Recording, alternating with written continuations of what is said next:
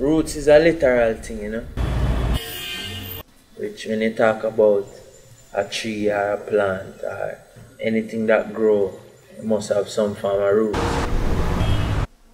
The root that allows that life to connect to the source. That is what we really mean by roots. Roots and culture is what connect us to creation and the creator. Talk to the birds and the words that they sing. Melody sounding so enchanting. Melody sounding so enchanting. Listen to birds and the words that they sing.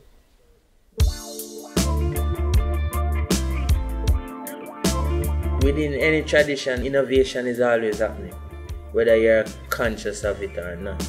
Birth, growth, death, all of these things are always occurring.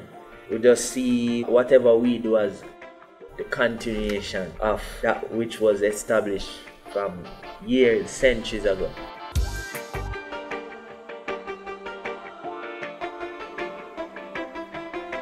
One of the deepest forms of listening is becoming open to the sounds that exist within your consciousness. You know what I mean? Sounds that you hear in your dreams, sounds that you hear in meditation, sounds that you hear in nature. This song that we're looking for, this song that we're trying to write, it already exists. The birds already sing it before you. The thunder is the first bass, you know. The ocean is the first chimes, you know. Inspiration from the blue ocean. These are the cries from the Caribbean.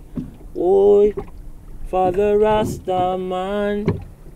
This is the words of the Rasta man. Music is no longer reggae or blues or hip hop or calypso or soca. Music just becomes music. It becomes sounds, it becomes the sonical value of emotions, sonical value of colors. It becomes the audio aspect of your very soul. Football, it reminds me of life, it reminds me of coexistence, and is also a meditation where 11 individuals have to become one. Football is a rhythm and a music, you know, it's a language. And it gives you freedom and liberation. If life here on earth could somehow reflect how football brings an individual together with 11 people to make a team, life would be nice on earth.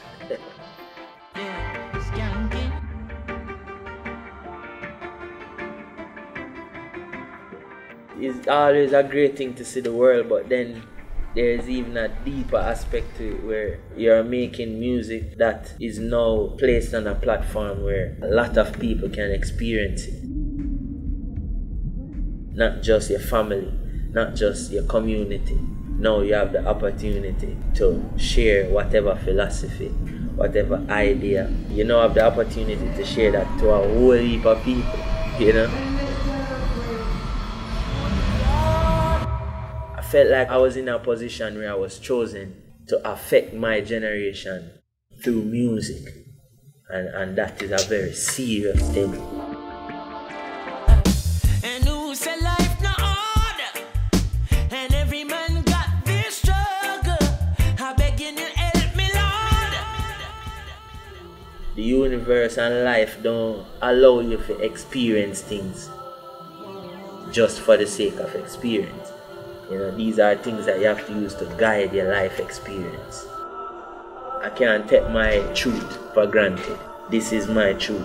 This is my reality.